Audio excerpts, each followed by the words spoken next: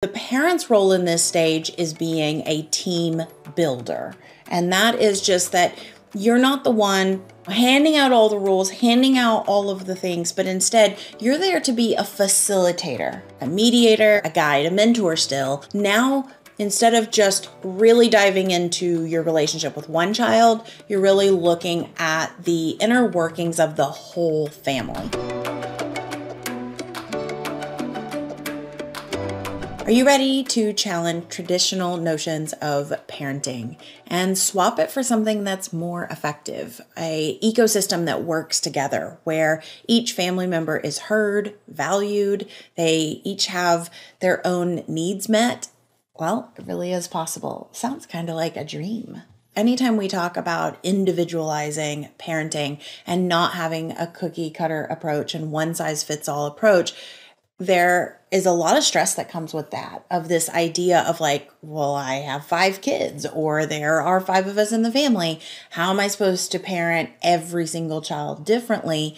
And it becomes possible when you create an environment, an ecosystem where everyone is working together to meet each other's needs. So it becomes less about parent on kids and having to have 5 different parenting strategies, and instead it becomes this team approach. So that's why I really like that word lately, because I think of those, like, what are they, aquariums or terrariums? I think of terrariums, and I think of how all the different life forces that are inside of the terrarium, they work together to create this amazing environment, an ecosystem. Isn't that like a biosphere? Yeah, that too.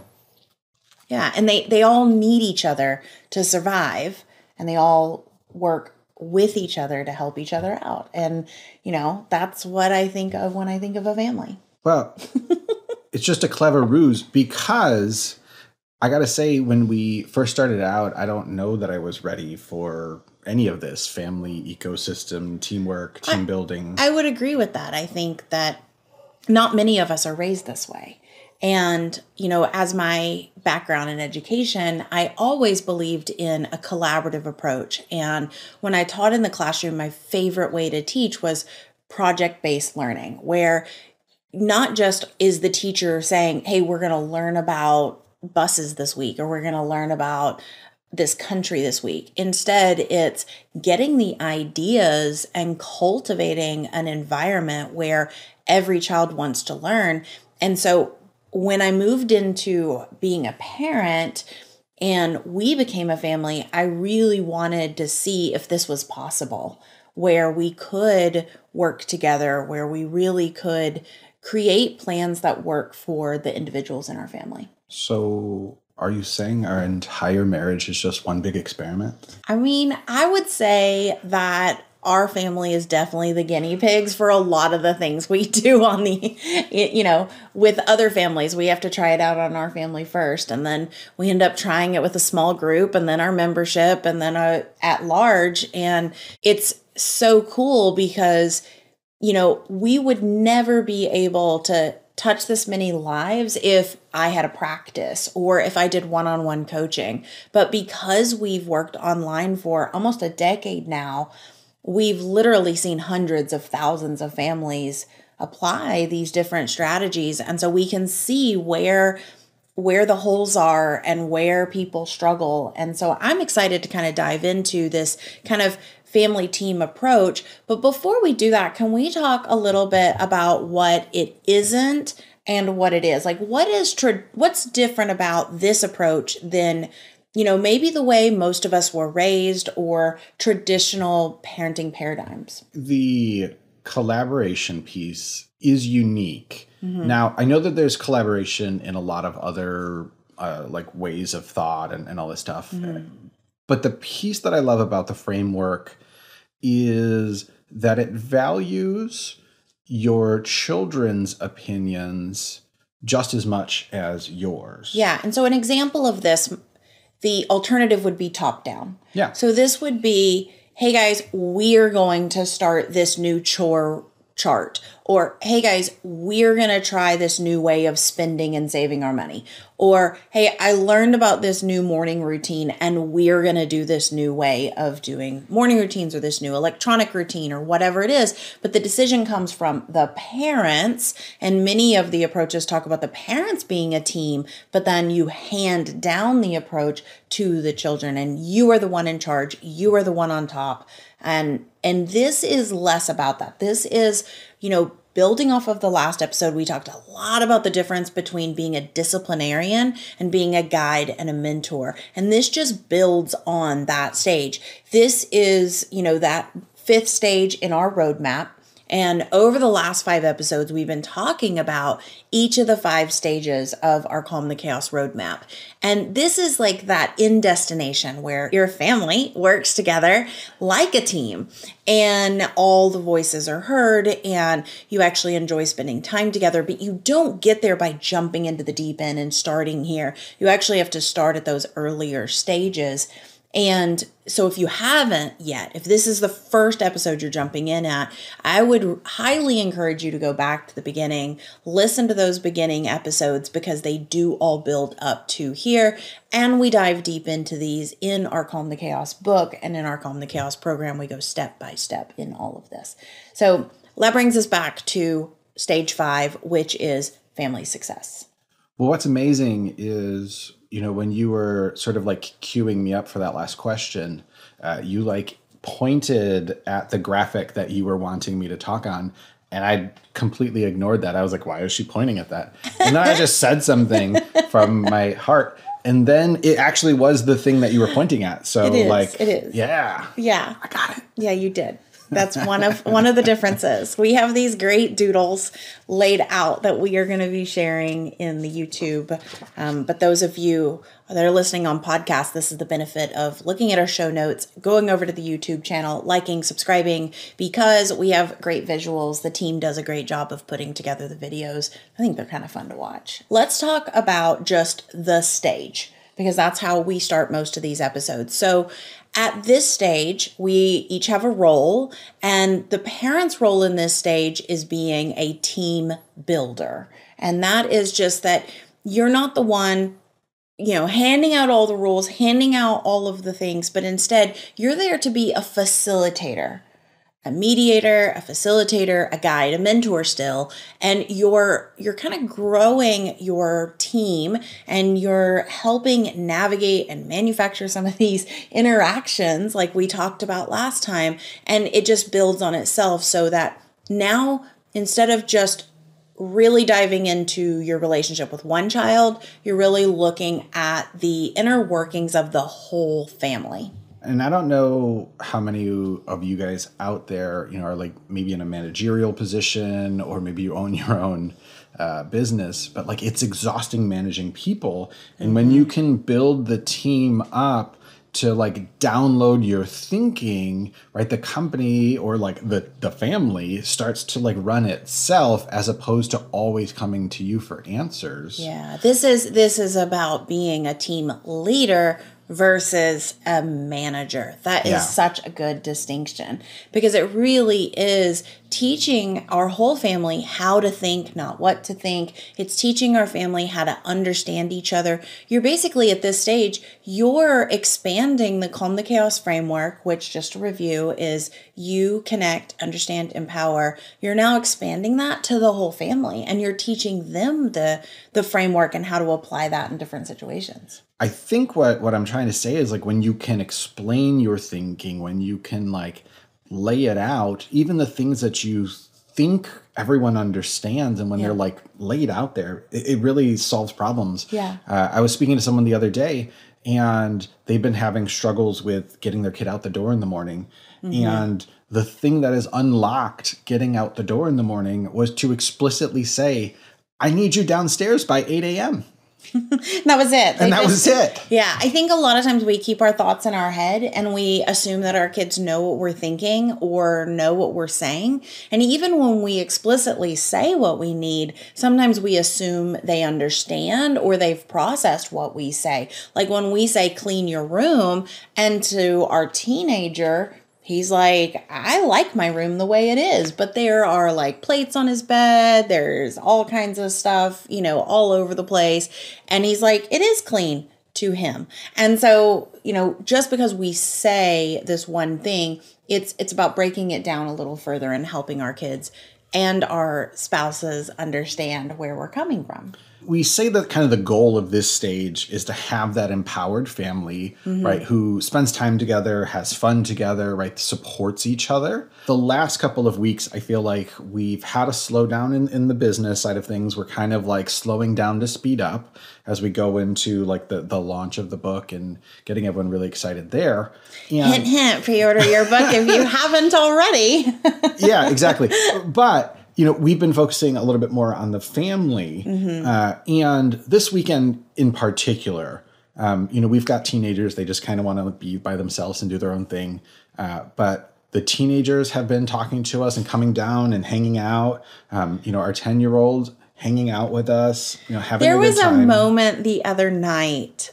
I just want everyone to kind of picture this moment. And you will know when I describe this, if this is something that is normal in your house or if it's something that you would like to have in your house. But the other night we were sitting, it was like 8:00 at night on a weekend, and our two other kids were doing their thing. They had both come down. They both talked to us.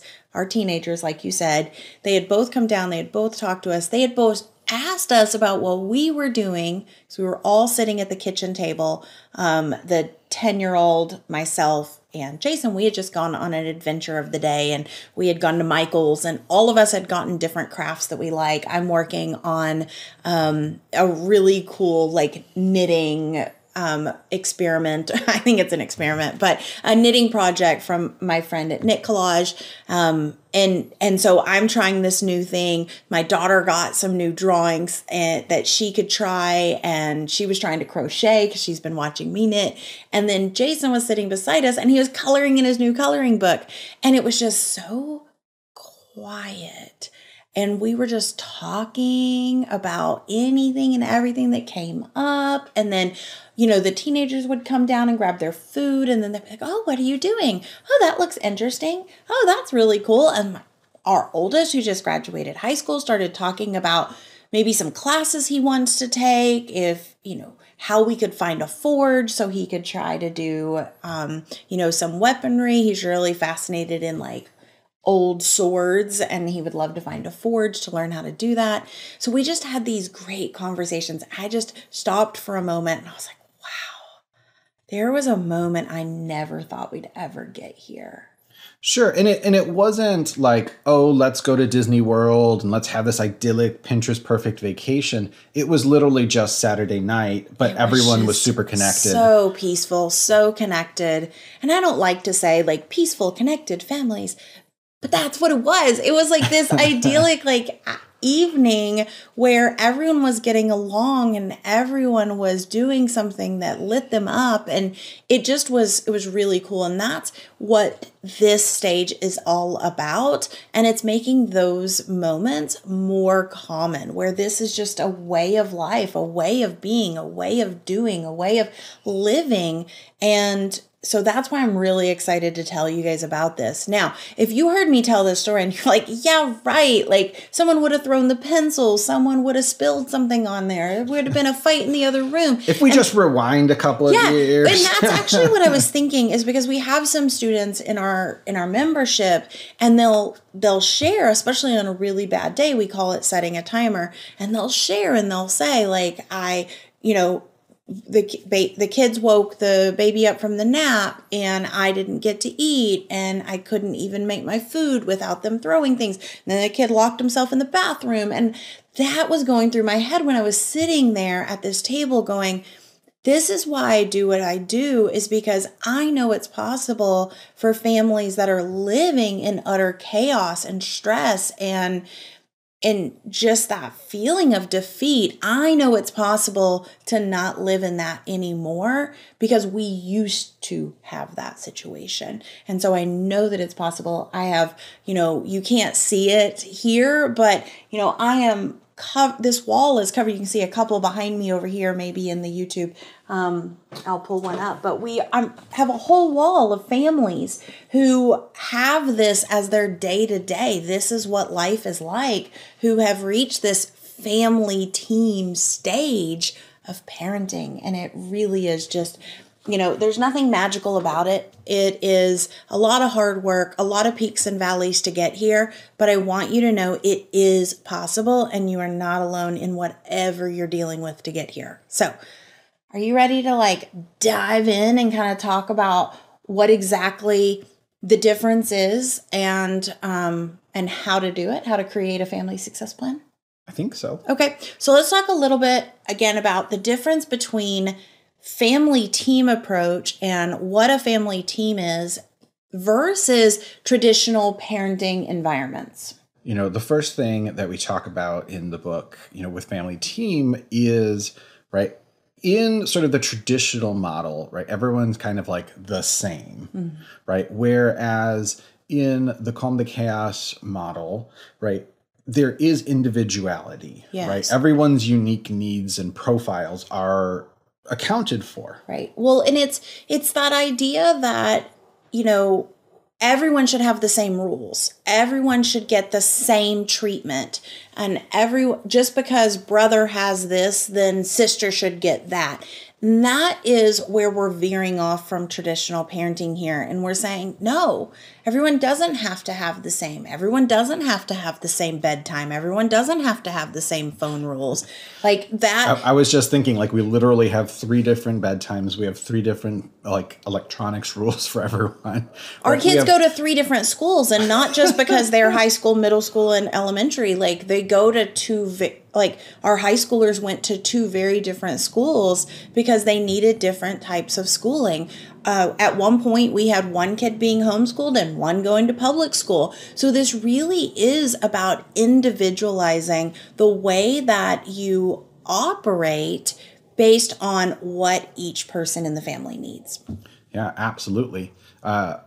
We talked about this next piece a little bit already, but, in the traditional model, it's very much parents are dictating the rules on high. It's a top-down approach, whereas Calm the Chaos is a collaborative way. Yeah, and that can this is one of the traps we see all parents fall into, because it could be in a very positive way. And it could be that you got input. You could say, hey, we're going to start a new routine. Would you like this or this? But that's just scratching the surface on how collaborative you can actually be as a family. I think you can go so much deeper in the level of collaboration, meaning, I was listening to a podcast the other day and I heard the amazing Brene Brown talk about being a family first family. And it just lit me up because she talked about her example she gave. I was like, yes, this is what we talk about.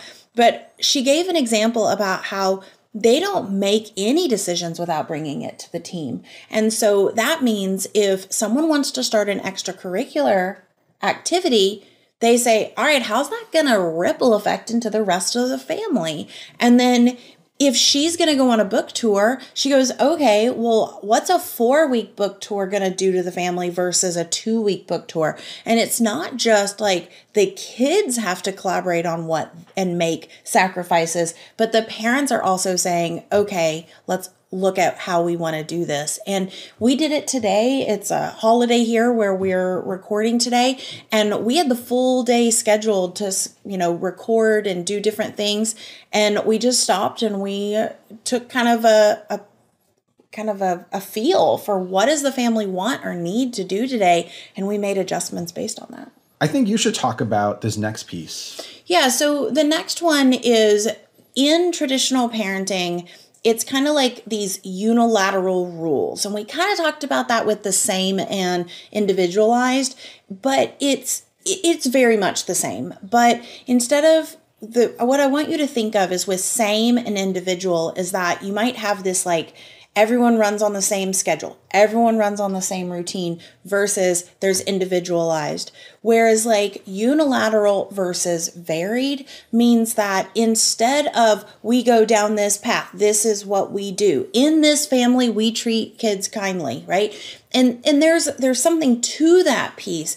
But you might have a child who wants nothing more than to treat others kindly, but doesn't know how yet. And so just saying, in this family, we treat people kindly isn't going to be enough for that child. So you're going to have to vary your approach. You might have to adjust the way you get to the end destination, and things might just have to look a little different for one child than for another child. Okay, so the next piece is just the idea is in the old way, the children didn't really have a voice. No, right? it was do as I say. Do as I say, right? Better seen than heard type of nonsense. Oh, 100%.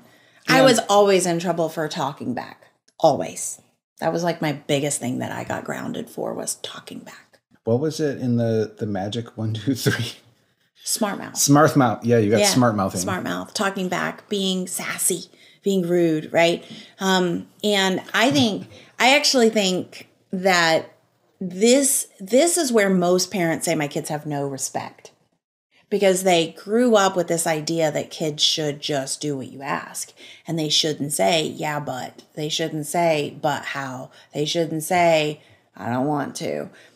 But if in family team approach, while they're children, while they're in our care, while they're in a trusted relationship, is exactly the time we should be teaching children how to push against boundaries and authority in a way that other people can hear them. Yeah. And so I don't want to raise a child who blindly complies to everything I tell them to do, because I don't want our 10-year-old to grow up and have a relationship where she blindly complies with the person she becomes in a relationship with. I don't want our children to get into a job and blindly comply and end up doing things that are against their values or against their, their core belief system. I want them to be able to stand up for what they believe is right, but I also want to teach them when and where and how to be able to communicate those differences. Yeah. And for me, it kind of comes down to alignment, right? Like when you feel good and, there's a situation, hey, I need you to do this, and it feels good, it is usually not a problem to take care of that.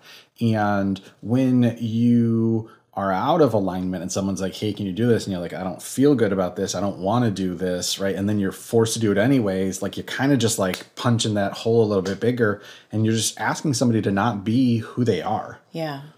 And I find that this is one of the biggest tears or rips or holes in relationships and families, is that they feel like there's this big, huge leap to parenting in this new approach, in this out-of-the-box way, when really it's just, you've said it in so many episodes, but it's treating each family member like they are human, and realizing that while they are part of the family, while they are our children, while they are growing and developing, is the best time in the world to teach them the skills they need to communicate, the skills they need to navigate challenging situations, and the skills they need to understand themselves and others and have that compassion. And that is what we're really focusing on in the last stage, where we were talking about getting ahead of things, and then in this stage with family success. So I think we've kind of talked ad nauseum about what family team is, what it's not, and why we should make this shift. So do you want to talk about the family success plan? Sure. Okay. So family success plan is really, really fun to me. It's one of my favorite plans, but I want to add a little caveat. If you've been listening and you just jumped in on this one and you're like, whoa, this sounds like a lot of work. This sounds like a lot of pieces. Well, I want you to know that the family success plan is actually built from all the other stages. So you actually start kind of combining and curating all the plans you've made up till now, and they become your family's operating system. Like, this is your operating manual. You're able to hand this to grandma or grandpa. You're able to hand this to a babysitter. We actually have, when we went on vacation for the first time by ourselves in almost 10 years, we went for our anniversary last year. For longer than a day or two. Yeah, for longer than a day or two, with all 3 kids still at home. Yeah. Because that was the key. That's the caveat, is all 3 of them were gone. All 3 of them. They weren't with, like, bio dad or yeah, whatever. we didn't split them up. All 3 of them just, your parents took them. And we handed them a family success plan. That was pretty cool. That was really, really cool. So we kind of, teacher became the student in that moment. It was kind of fun to like go back and try to craft our family success plan, but it was so easy because we had already done all the work. Well, what was amazing is we kept not doing it, and it kept being on our list. So then I ended up doing it in the middle of the night and then went to bed. And then she woke up and did it first thing in the morning and didn't realize that I had already done it. But the difference in the 2 versions was amazing, because we're completely different humans who have completely different interpretations and perceptions and priorities. Was doodles, and mine was about the schedules, but like mine was more of like, when this happens, and when this happens, and if this, do this. And like it was ways to make sure that Elijah is successful, ways to make sure that Flora is successful. If Flora refuses school, here are the steps I take, and like, here are the prompts I use. Here are the scripts I use. So it was very much like an operating manual in like just my relationship with the kids. And yours was very much like like very much the logical stuff of like, the kids eat at this time. They go to the ballet at this time. They take these meds at this time. Yours was, this is bedtime. This is, when I wake them up. Yours was very specific to the inner workings of the schedule and the routine, which is just like so funny because of how different we are. It really highlighted our superpowers. So high level, the family success plan is you connect, understand, empower, just like all the plans we have. And the you piece here is one of the most powerful you pieces that we have in the entire roadmap. And it's the struggle to superpower swap. And it is, we'll go deeper into that in just a second. I want to kind of give all 4 this time. So we've got the struggle to superpower swap, which is really just being able to see the whole child you have, the whole spouse you have, everyone in the family being able to see 2 sides of the same coin. The next one is connection. And for connection, we're really working on building that family team. So we're doing really small, sometimes a little silly exercises to really come together and create that unity as a family. The next one is for understand. This is one of my favorite understand pieces, and it's something called a unique profile. And this is where we're kind of making a cheat sheet for each person. And this page, it literally is a page in a notebook, sometimes more than one, and it just explains the inner workings of what you've discovered about each person in the family. So what makes them successful? What are their primary stress responses? What are their sensory preferences? I mean, you can add so much here that helps each family member really truly understand the other family members. And then finally, the last one is probably the hardest shift for most people.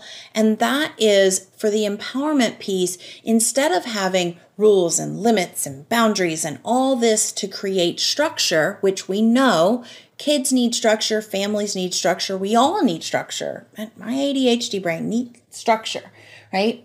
But I don't need someone else to hand it down to me. I need to create it, and it needs to be based on values that I can align with and that I understand. And so this empowerment piece is about creating value-based family systems, and we can go into some of those, but it's kind of these systems that help your family run like clockwork. Yeah, and for me, the value-based family systems are about creating unity and oneness with the family as opposed to restriction and separate and different.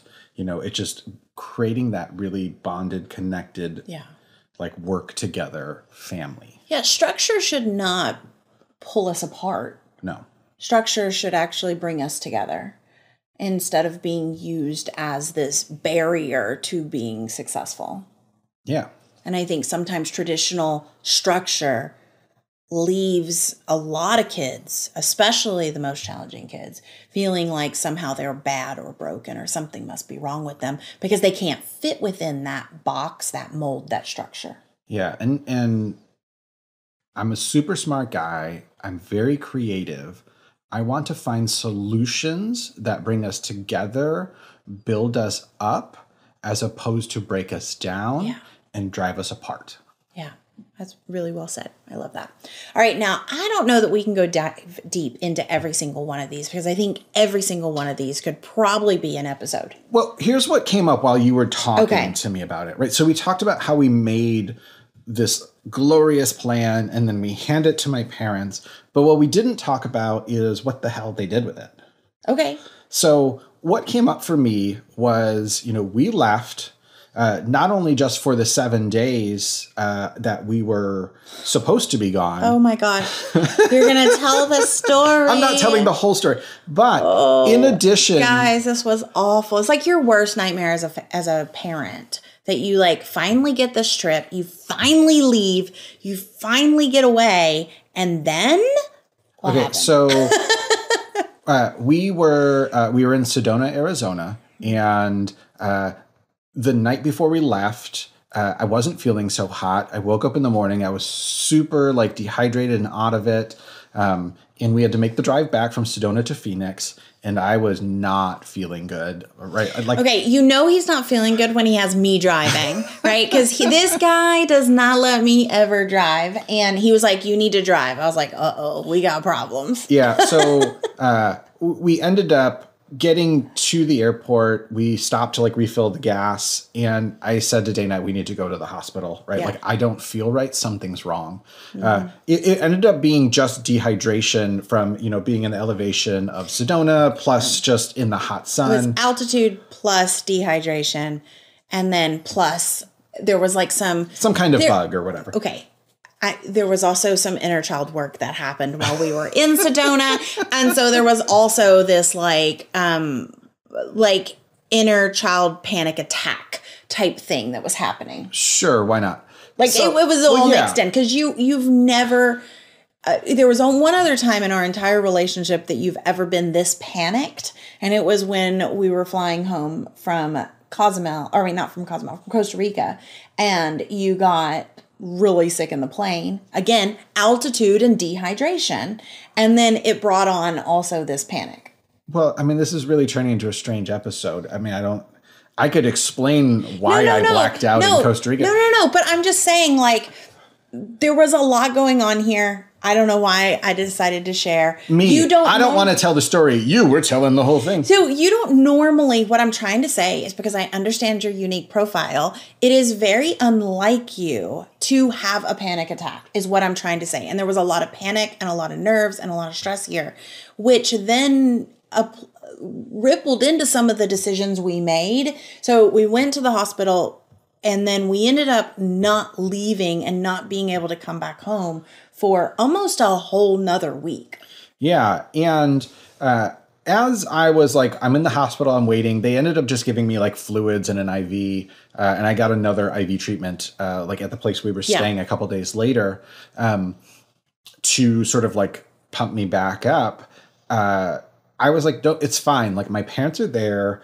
They're going to take care of the kids. They're both, retired right now.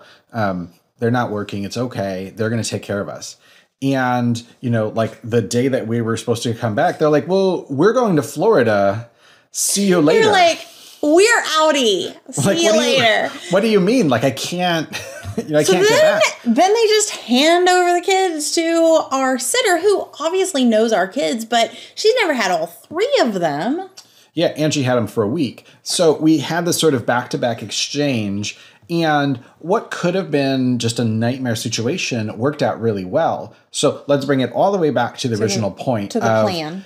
We gave them this family success plan and handed it to them. And nearly every time I talked to them, they were like, oh, well, I just turned to page 32 and I saw that when this happens, right? And Like, they had all the things. They had their refusal to turn off electronics, but they only had it one night because there was a plan for what to do when Elijah refuses to get off electronics. Well, what happened is the first night they made a mistake and they didn't kind of like let him know, hey, it's time to switch, from what you're doing to the next activity. He was on his games instead of switching to his YouTube. And the game never ends and, yada, yada. Which is all in the plan because we know that. Yeah, there was an exact paragraph for this scenario in the plan. So not only did he look at the plan and be like, oh, okay, cool, this is what I did wrong. There's like my dad taking responsibility for his piece in this.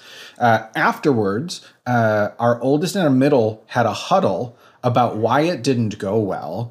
And then after they huddled together, my oldest went back to my dad and said, hey, this is where it went wrong. I'm really sorry. It wasn't about getting off. I just didn't know where to save and I couldn't stop. And then a new monster came out and I tried to deal with him. It was just, this is how my brain works and this is what I need. And so, from now on, can you have me not get on? I won't do games at the end of the night. We'll switch to YouTube. Can you remind me? And they didn't have another problem the rest of the time. Yeah, which is pretty stellar, right? And then on the flip side, my mom, who is more the structure and routine of like, let's get the things done, really loved my piece of it, which had all the stuff that she needed to do during the day to keep the operations portion of the show running. Yeah. So it turned out to be this brilliant thing to help them have a successful vacation with their grandkids instead of stressing out and tearing their own hair out and then being like, we need to get the hell out of here. They left because they felt 100% comfortable.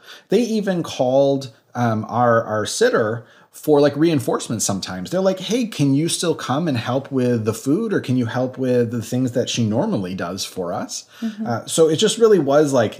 It was like extended family team almost. It was so beautiful. And it was just really nice because they do have different parenting styles than us. And they are the most loving and amazing grandparents. But it's funny because as his mom I hope they're watching right now. Yeah, right? Here comes all the love. As his mom has grown older, she does things she never did with you growing up. And so it's so funny because it was nice to have something in here because I know that there's some languaging sometimes that comes out of like, don't act like that with grandma, and so it was really nice for her to know, hey, you can expect this to happen and it's not about you, right? Those were really huge pieces for them. Hey, you can expect this to happen and know that he's not doing it because he's being disrespectful. Or if this word comes out of his mouth, it means like he's spiraling, right? And so they knew what to watch for. They knew exactly how to navigate even the most challenging situations. And they dealt with the biggest blow, which is that we just didn't come home. It's a grandparent's worst nightmare. It is like a grandparent's worst nightmare. I think it was mine too. It was a little stressful. I'll be real honest. I think the biggest takeaway that I hope that you are getting from this episode, because it was a lot of like us talking about things and not giving up. Wait. The podcast where we talk for like 30 minutes was talking? I feel like this one wasn't as like... Or it was a lot of talking. Here's info base. Like, here's information that you can take and do something with. I feel like there wasn't as much teaching. And I feel like in the last few episodes, we've given some teaching. And at one point, we were like, we're always going to leave you with a teeny tiny action step. And then like the last 3 episodes, we've not given any teeny tiny action step. What are you talking about? What are their tiny action steps? When did we agree that we were giving teeny tiny action steps? Like episode 2. And then we stopped doing it. Okay, well then it didn't work.